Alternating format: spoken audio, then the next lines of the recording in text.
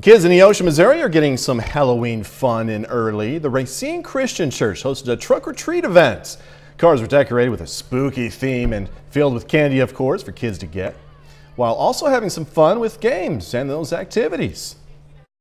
Community outreach, and so the purpose for this is for us to communicate and interact with our community in a way that they can come in and just have fun, number one, but also gives us an opportunity to meet them. There are many other similar events going on across the great four states. You can find a list of them on our website, komnewsnow.com/events.